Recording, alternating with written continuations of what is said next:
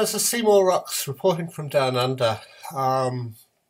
Yeah, I've been on this planet for 63 years now, and never in my whole 65 years have I seen anything like what we're seeing these days. So what we get now is there's an emergency. There's a hijacked plane in Schiphol Airport at in Amsterdam Airport, and the police are actively investigating it.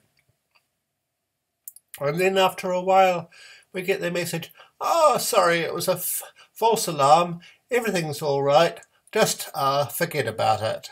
So just in brief, here goes some reporting, and you can have a look at the news sources yourself. To talk about this Wednesday, November 6, 2019, there was allegedly an attempted plane hijacking at Amsterdam's main airport. It's named the Schiphol, Schipol, Schiphol Airport in Amsterdam. Initial reports came in that at least one hijacker and possibly three placed knives to the throats of people as the aircraft was being boarded for takeoff. Reports also say that the captain of the plane hit the hijack code on the aircraft transponder while the plane was at the gate, which triggered a major police response. There was a ground hold for all aircraft at Schiphol Airport. No takeoffs, no landings. Terminal D, as in David, was closed by police. I have photos on my website of the vacant airport terminal. The plane involved was at Terminal D, as in David, Gate 7. It was reportedly an Air Europa aircraft, an Airbus, I think it's an A300. The flight schedule showed that aircraft was supposed to fly from Amsterdam to Madrid, Spain. Now, local sources said it was Air Europa flight UX 1094, and there was reportedly a hostage situation on board. Well, about an hour into this, police were on the scene. The Amsterdam equivalent of a SWAT team was on the scene. Airport fire department was there. Multiple EMS ambulances were, standing by.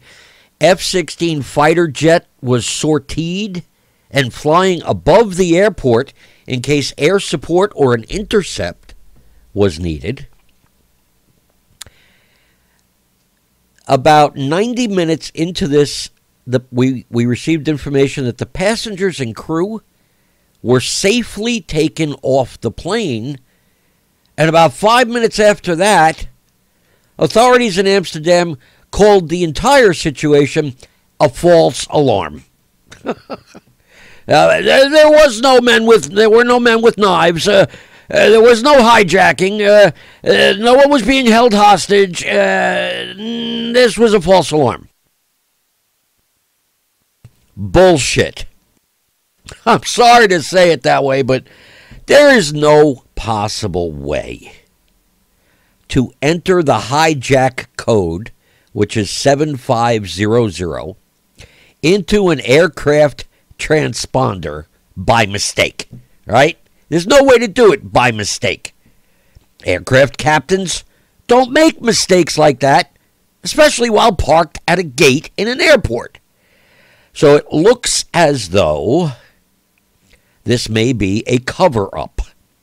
And it would be simple. Authorities don't want to have to explain how three guys got knives through security. So now they're saying, it never happened. It's all a big mistake. Ladies and gentlemen, I don't know what the inside is. I mean, I've talked to some intelligence colleagues over in Europe, and everything that they told me indicates that this was actual attempted hijacking. But the police in Amsterdam are saying no, nothing happened. So I don't know what to believe. But I tend to believe that there was an attempted hijacking, and I tend to believe the reason they're saying no, nothing happened is because they don't want to have to explain how guys with knives may have gotten through airport security.